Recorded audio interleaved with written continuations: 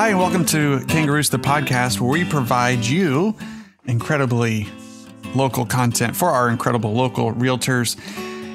Today, we have a very fun episode, but first, Rachel, what do we have? We have the question of the day, which is, you laugh before we even say it. Yeah. What's the best time you've had at an amusement park? Oh, man. I don't like amusement parks in general. I haven't been in a really long time. I don't enjoy falling. I enjoy horizontal speed, like driving fast, flying, those type of things. But as soon as you start dropping me off of things, I don't really care for it. Man, I was probably 8 or 9, pretty young. And my dad and my uncle were at Six Flags over Texas, and we decide to do the Shockwave, which is a double loop of a roller coaster. And it was, at that point, it was for the big kids, and I was a little guy. And we stand in line, we're having a good time. We sit down in the seat, and it starts clicking up that first hill. And I turn to my dad, and I say, "Dad, I don't think I want to do this." And my dad says, "It's a little late. It's a little late for that." And then my uncle turned around, who's sitting in front of us, and said, "Andrew, I don't want to do this either." And then we did the roller coaster. It was so much fun. But that story has lived on in Hudson lore for many a year. What was the best time you've ever had in an amusement park? Like you, amusement parks aren't really my thing. If I have time, I'd rather go to a beach. I was trying to remember the last time I went to Kings Island. I think that's outside of Cincinnati, right? In college. I'm not sure it's the best time. It's just the last time I can remember going to an amusement park, which has been a very long time ago, unfortunately, sadly. We did go as a church group to, what's the big amusement park? The name is just totally flown out of my head. Disney World. No, it's not Universal. Disney World. Nope. It's in Ohio, I think. Cedar Point. Okay. That was a lot of fun, but I was with a lot of friends. Maybe this is a bad question of the day because neither one of us like amusement parks. But I'm sure lots of you out there can just reminisce about your favorite roller coaster you've ever ridden. I don't like heights, and I also do not like falling. See, I love heights. I could stand up on top of a tower all day. As soon as you tell me to jump off, I'm like, why am I going to jump off this? This is so dumb. I don't like heights. It makes my legs ache when I'm somewhere high. I'm terrified of flying, heights, anything that puts me way up into the sky off of the ground. I don't like it. So I bungee jumped in high school off of 110 feet, 11 stories tall. And we had to climb all 11 flights of stairs. And by the time you get to the top, at least I was super winded. And I stood at the edge of the little ledge. Stood at the edge of the ledge? Yeah. Sure. And I'm like, I don't want to do this. And the guy's like, you have to. You can't go back down the stairs. I was like, I think that's a dumb rule. And on the video, I squat down first before I jump because that little, 2 feet lower is better. But there was this giant air mattress underneath where you would, if the cord were to break, you would land on this air mattress. So a safety precaution. And I jump and it's pretty great. I never want to do it again.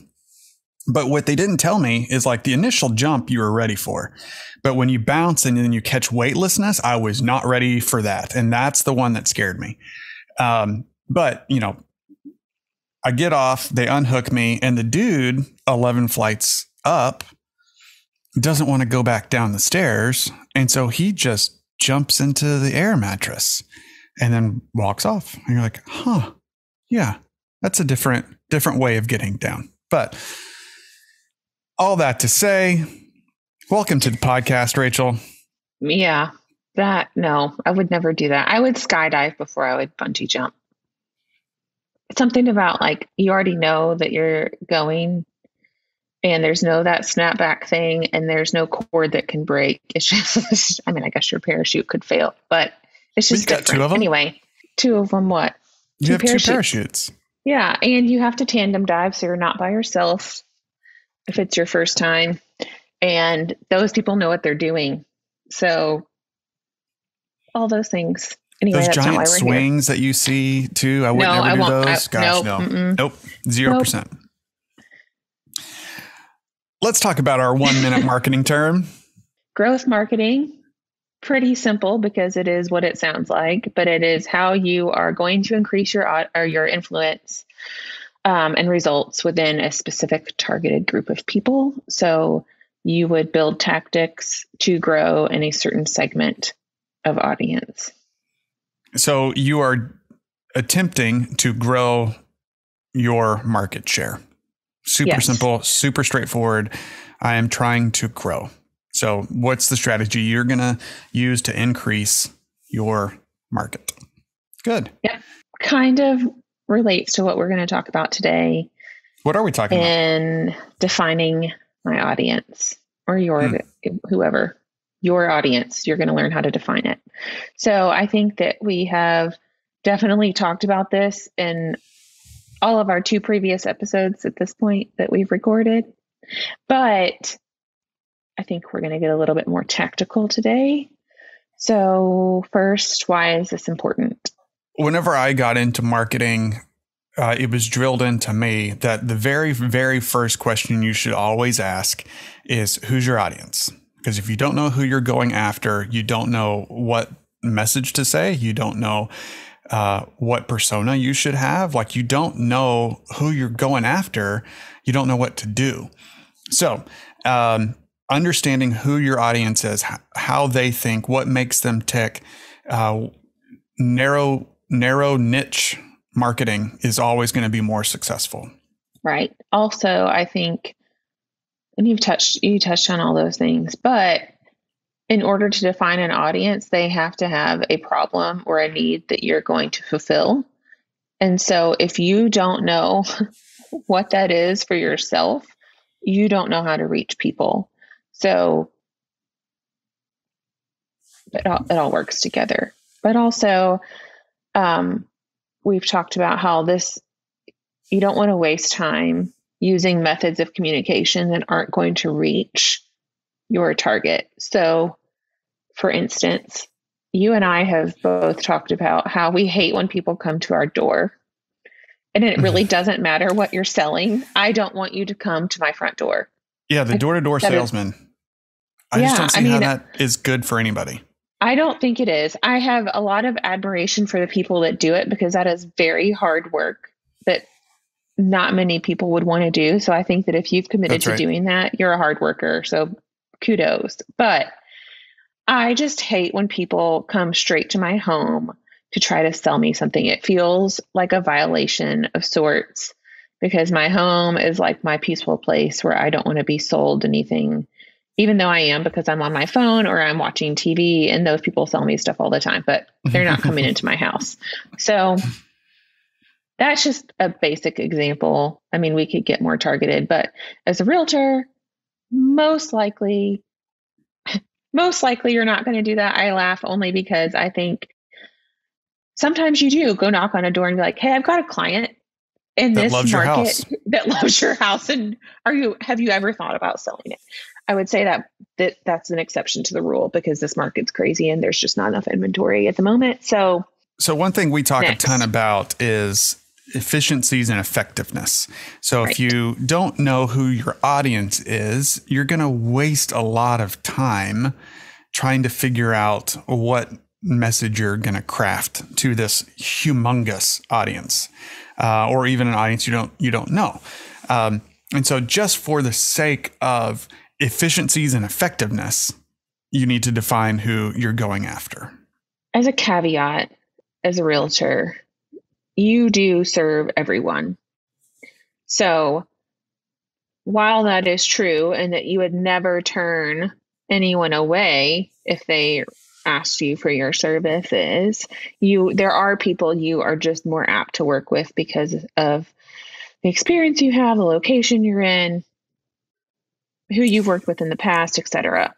Even still, while I agree, even still, your audience could be narrowed down a little bit to even just like people that are in the market. Like, yeah, I'm not looking to buy a house right now. And so would you be wasting your marketing spend on someone like me? Or are you looking for qualified buyers and qualified sellers? Now, again, the caveat, we're full of caveats today. I know. I was just about to say.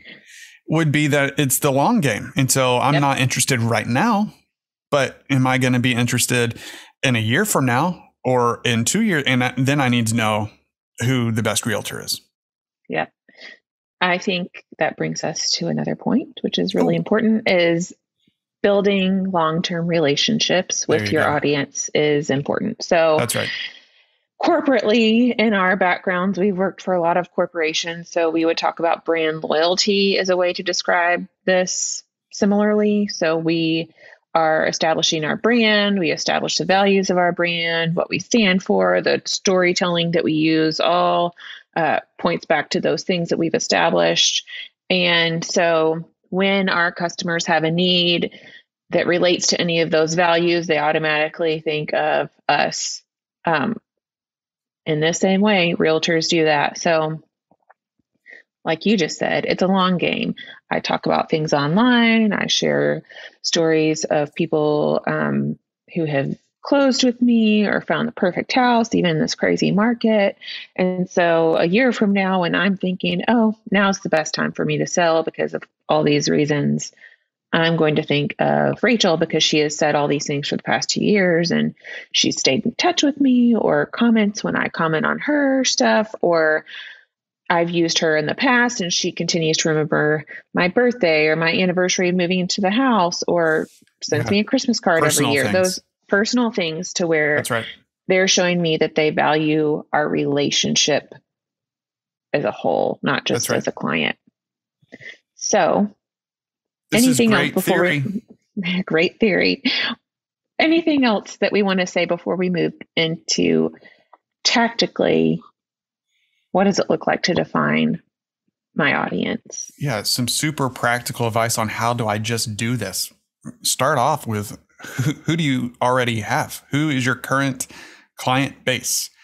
Are there any similarities that they all possess? Is there any trend within the group of people that you have already served? What can you figure out about your already current audience? And then double down on that. Yep. I think that's super important. There's always going to be a trend.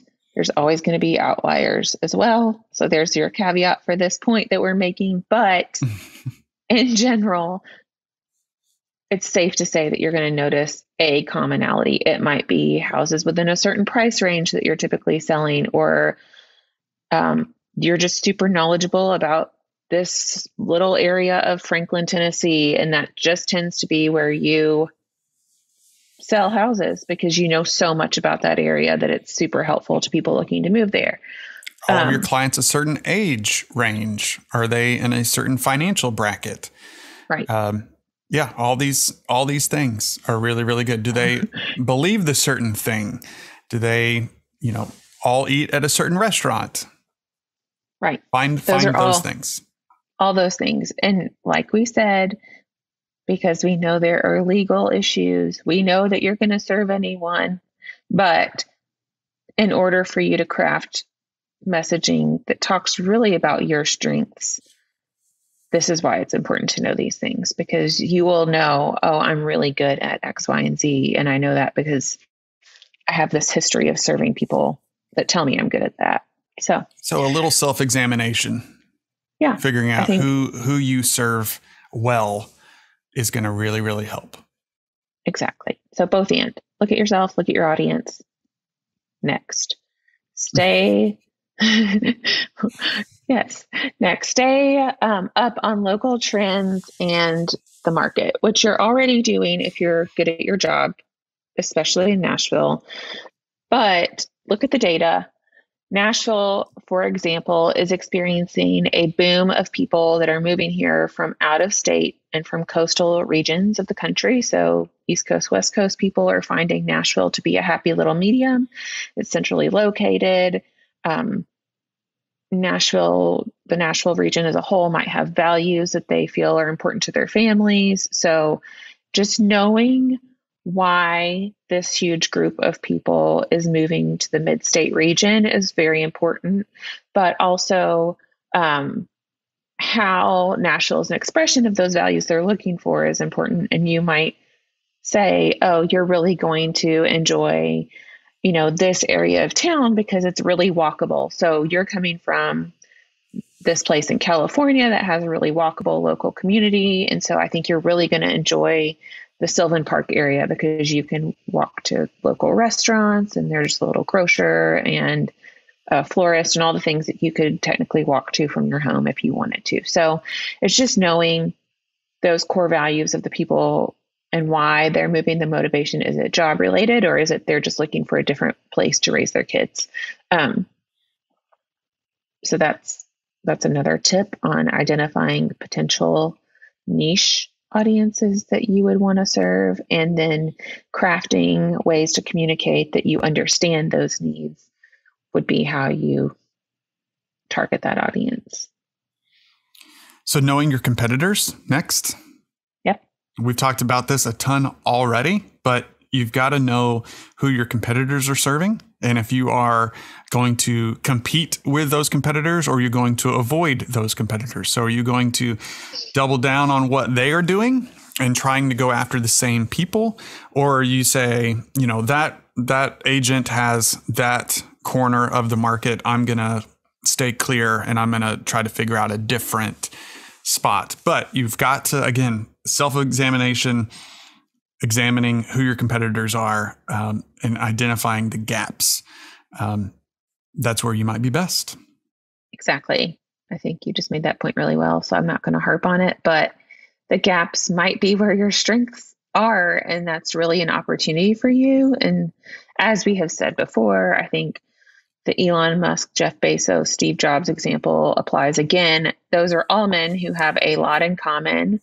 They're in the tech space, sort of different sectors of that space, but they still have a lot of overlap in what we would consider. So if you name any one of those three people, it probably brings to mind a general area of the world that they operate in. But then if you kind of dig deeper, you realize, oh, here's where Steve Jobs is really strong or was, and design and how it's beautiful. And that's not just visually or aesthetically, but in just the design of how something works being beautiful. That's why people love using the systems he's created, because they're very intuitive and easy to understand, versus Jeff Bezos, who really looks at the retail segment and redefining how people shop and those things. So there's different segments of that pie. Everyone has a place. They're all successful in their own right. We would not say that any one of those men are not successful. So it's just who that they're targeting and what they're offering is a little different. Okay. And in the same way, we've talked about those guys as personas. So you've got to create your own persona then. So you've identified your group. You've identified the audience that you're going to serve. Now, who is the persona that is going to serve that group best? And that's what you've got to develop your social media and marketing into. Right. So a good example of this might be examining what stage of life you're in. So maybe you're someone whose kids are grown, they're getting married, or they're off to school, and you really understand the people about 5 years younger than you who are about to go through that same phase of life. And so you can give those personal, yep, totally been here. You don't need the house that someone with a 3 and 5 year old needs. You really want to start thinking about 5 and 10 years down the road, what's going to serve your family the best. Is it a master bedroom on the main floor because you don't want to have to think about stairs in the next 15 years if it's a long-term house that you're buying. But you want to have extra bedrooms because your kids might come home with their spouses and families soon. So let's look at houses that really meet that need. I get what you're looking for. I'm there myself. That's a persona. Or maybe it's, oh, go ahead. Commonalities and similarities. People love to be in common with their realtor, for sure. Yeah. In the same way, I was going to say, if I'm a young professional that wants to live downtown, you might not be the realtor for me. I might just be in my late 20s, looking to be out with friends a lot. I don't want a lot of upkeep. I want to live in a condo high rise in downtown because that just makes the most sense for me. So I might not go to someone out in the suburbs. It makes no sense for me, but man, do I want that. I would love that. Same. It sounds like a lot of fun, but I'm not sure that anyone would appreciate what I would bring to that building at the moment because our life is loud, loud and crazy, and not in the like super fun, loud and crazy way. And the like kids fighting in the back seat of the car way. But two different personas, two different pieces of the pie, lots of people that can be served in both. So that's what we mean by niche and persona. That's right. Okay. And then just to keep exploring. So you're going to keep shifting and tweaking both your audience and your persona. So never stop learning, never stop exploring. Sometimes we say, nope, this is what I am. This is who I serve. This is what, but if you don't continue to evolve and change as a person, as a realtor, then you are going to be left with an audience that doesn't need you anymore. So continue to learn all the time. We should probably do a separate episode on why that's important. So I'm noting that, but it really is important to self-evaluate. And that's in just your personal, do I even love what I'm doing right now? Do I love the way that I'm doing it? But also, am I doing this the best way? So I think we get so ingrained in doing our daily routine that we just do it because it's almost like a survival thing. Sometimes it's just like that. I get up and I know that that's a thing. And there's so many things that are unpredictable, but this is a little segment of my life that I can control. But if you don't evaluate, you might realize I have been wasting a colossal amount of time, or I don't even like this particular thing. And yet I've done it the past year and a half just because that's the way I've, quote, always done it. And we just miss a lot of opportunity for betterment when we never take time to just think. And sometimes that has to be intentional. Like you have to sit down and schedule time to evaluate things to make it better. I mean, you see a ton of great leaders that do this.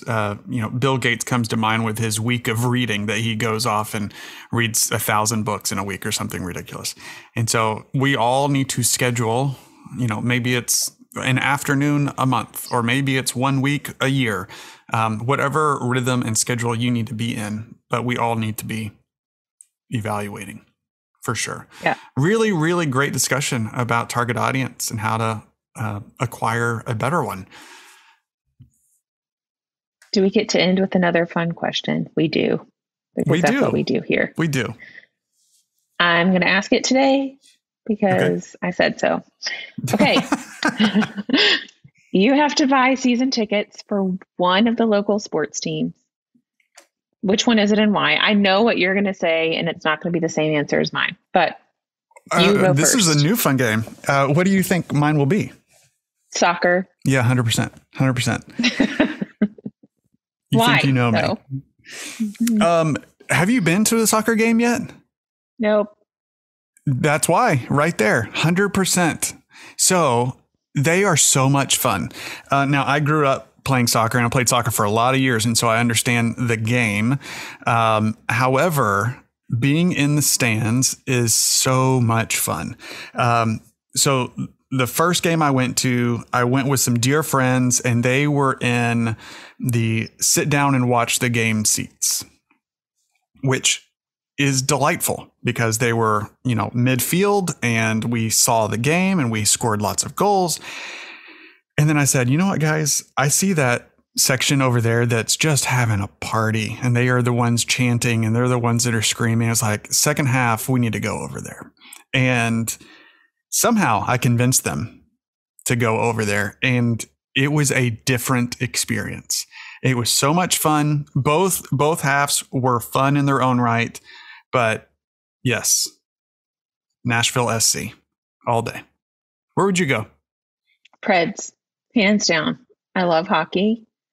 Similarly, I think probably the environments are similar in the way that there's just like a camaraderie that you have when you're at the game with thousands of people you don't know.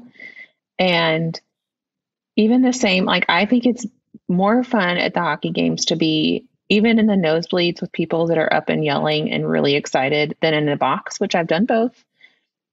I mean, it's nice to be in the box seats, but it is not as much fun. I think my kids love it too. So there's a lot of family fun that we have for better or worse. If I laugh only because if you've been to a Preds game, you know what I mean by that. Family friendly. What are those chants? Go once and use your own judgment. But a lot of fun. It's fast paced. I like fast paced sports better than those that are slower, which also spend a lot of my life in, but definitely the Preds. I will say, and I can't even believe I'm going to say this, but the Sounds have a great family experience for sports. They have done the new baseball stadium really well. There's a lot of things around the stadium, a lot of very kid-friendly things. So if you're a person who's trying to find a sporting event that is great for your family,